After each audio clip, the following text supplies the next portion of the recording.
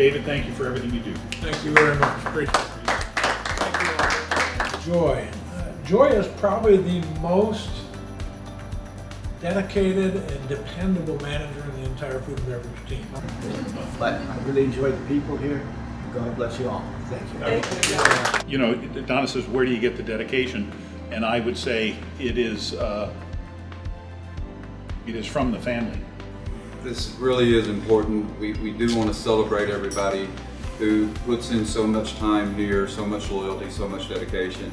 And as you heard, everybody, I heard a lot of love, a lot of family, a lot of feeling like this is home. Let's carry that forward. Let's make sure that everyone that comes here feels that way, whether it be as a worker or as a guest.